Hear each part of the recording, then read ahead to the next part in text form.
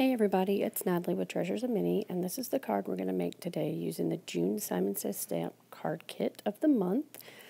And we're also going to use some Distress Oxide inks. So that was the stamp set from Simon Says Stamp, but I'm also going to use this little pot from a Hero Arts stamp set.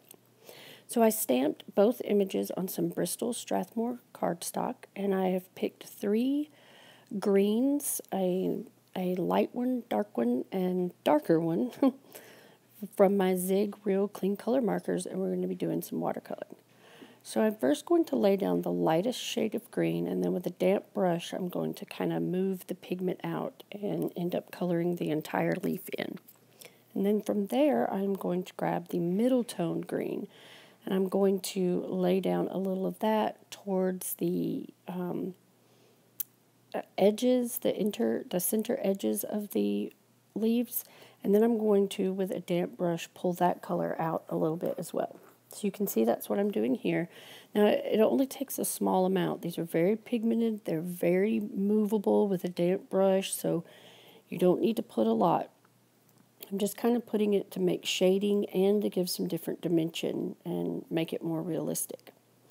The third color that I'm going to pick is more of like an aqua. It's still green, but it has more blue in it, and it's also a little bit darker, so it's going to give a little bit more depth, but I feel like it's going to make it look a little more realistic because you have more different shades of greens.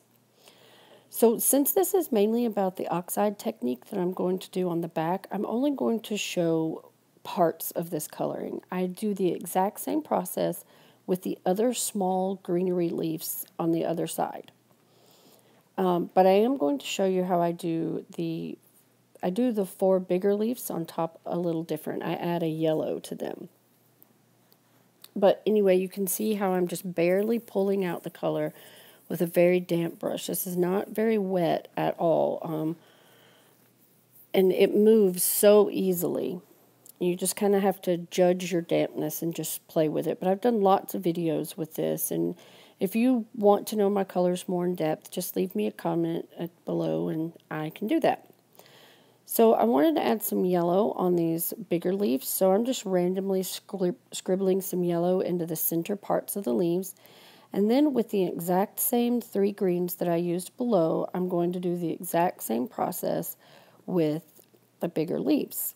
Only I'm going to try to leave some of the green in the middle. So again, this is not a very wet brush, it's very damp, and I'm just going to move it across and try to leave that yellow center.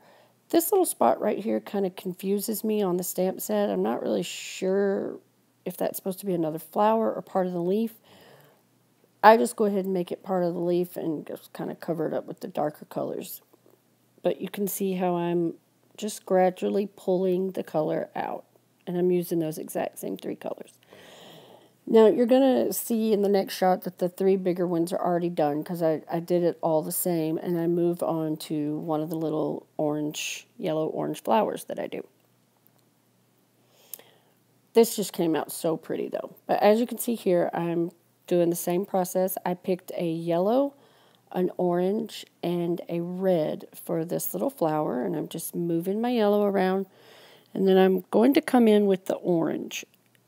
This is where you can see how pigmented this is. I haven't put down very much orange, but when I come back in with the damp brush, it pretty much overtakes it. I mean, it pretty much makes the whole thing orange, which is fine. I just went with it. But you'll see in a second, I ended up getting the yellow back out.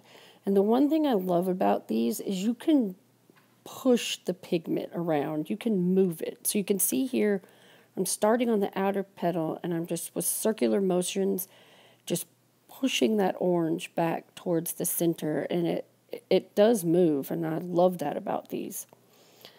Now, I mean, it didn't get me the true yellow back, but it did make it to where there was a difference.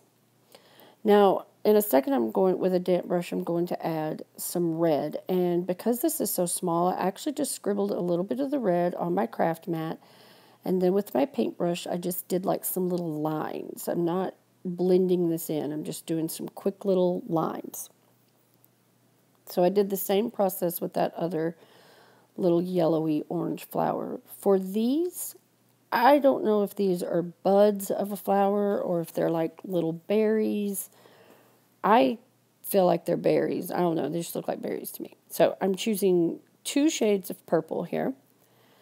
And I end up having to do this process twice because I kind of lost some of my difference in shading. So, and I picked the side that I want to be the lightest. So to me, my light is coming, the lightest side is where, blech, sorry guys.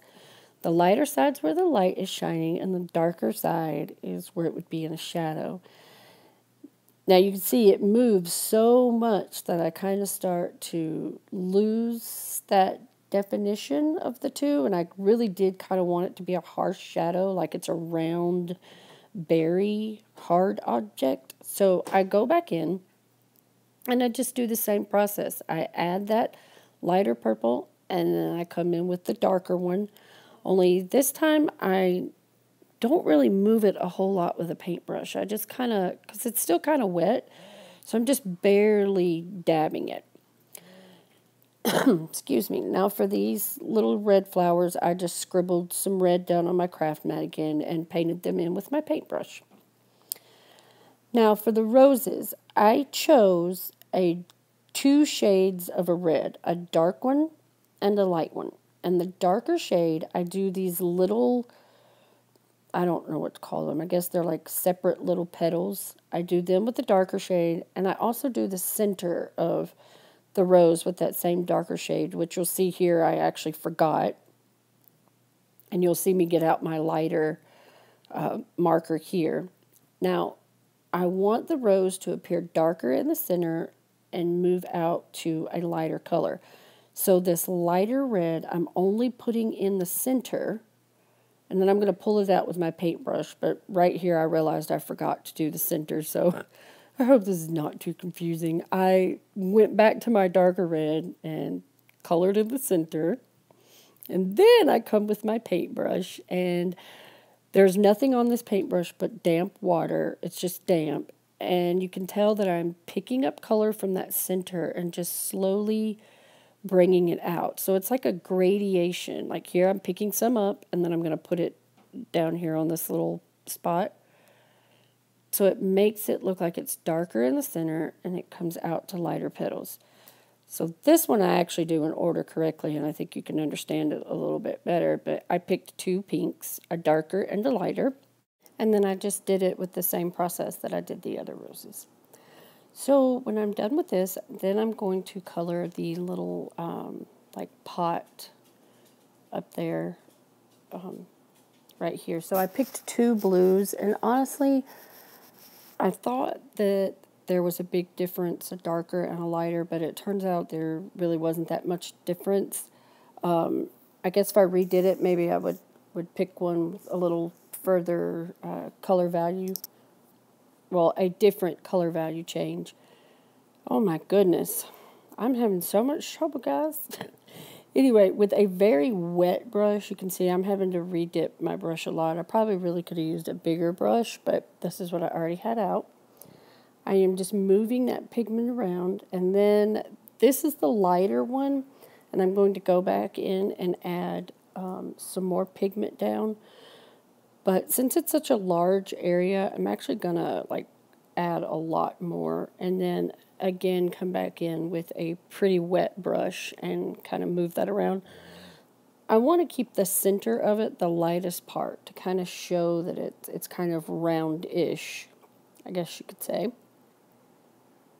But anyway, I am going to fussy cut both of these out because I'm going to be putting them on top of a background that we're going to make using Distress Oxide inks. Sorry. So, anyway, this is the last card that I'm going to be making from the SSS June card kit. I have already ordered my July one, and it should be coming in next week. But I also ordered another new card kit monthly subscription that I'm very, very, very excited about, that I will also be sharing with you as soon as I get it. And I'm going to be doing a giveaway from it as well. So, but that'll be a surprise. You'll have to wait and catch me next week so you can see that.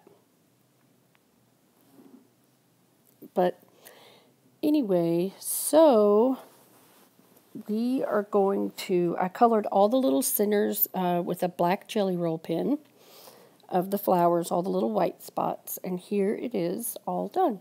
So now I'm just going to take my scissors and I'm going to fussy cut. And as you can see right here, you can see where the stems are. I didn't cut all the way to the stem because it would just be too tiny. I took a black marker and kind of filled in that area, and I did the same thing behind the little red flowers. So now for our background, we're going to set our two elements aside, and on some photo glossy paper, and I'm using the HP brand, we're going to take out our Distress Oxide inks, and I'm going to, I smushed it down onto my work surface. This is just a laminated white piece of paper, and then I sprayed it with my wet bottle, or my water bottle, and then I'm just laying it in it. And I ran out of ink, so I did it twice. And then I'm going to dry it before I move on to my next color. Now you want to work from your lightest color to your darkest color. And you put a little bit less on each time. So I dried that fossilized amber layer first, and then I put down some cracked pistachio, and I'm drying it with my heat tool. And then I've moved on to broken china. And you can see I actually put a lot of the broken china right there, and I didn't mean to get that much because you want to be able to see your layers because these are very opaque, so you cover it up and you want to still be able to see it peeking through. Here I dropped some little water droplets on it, and I'm blotting it up with a paper towel just to see what it would do, and it really didn't do anything on photo paper, but if you do that on cardstock, it's really cool. So I decided I wanted a few little dark areas, so with some ice spruce I did pick up just some dark areas, but it's not real thick. There's not a lot of it. So I also decided I wanted some splatter marks with it. So I just got an acrylic block and a very wet paintbrush and just kind of made a mixture, and then you can see I'm just flicking it everywhere, and it made a mess, but it's still pretty. And then with a very light, it's not very wet, this is just kind of dried out baby wipe. You wipe it off and look at what you get. It's so pretty. And this is how it's going to be on the card base. So I'm just going ahead and letting you see that. Now, this is the way I want it, and I really liked that blue paper in the back, but I was out of it. All I had left was some strips. So that's why you saw that I just put some strips around the edge. And then I popped up my background piece with some foam tape, and no one will ever know that's not a whole piece. So it's a good way to use your scraps. Now for these two elements, I am just going to glue them straight onto my background piece with some Tombow Mono. And then I stamped congratulations in the pink oxide. I can't remember the name of it, but it was the oxide ink. And I popped it up on some dimensionals as well. And this is a jelly roll pen, and it's just a glaze. It's a clear color, but I really like it because you can go right over your lettering. And it's kind of like glossy accents, but it's not near as thick. And speaking of glossy accents, I used my glossy accents to fill in all the black areas of the flowers, and I also did the purple little berry things. So here's our card today, and I hope you guys really enjoyed it, and I really hope you give this Distress Oxide ink technique a try. I have really enjoyed using it to make beautiful shiny backgrounds that almost look like you printed it on photo paper, but you actually made it. So please give me a thumbs up and hit subscribe if you liked, and check the little bell so you'll get a notification every time I post a new video. And until next time, hugs and loves from my craft room to yours. Bye.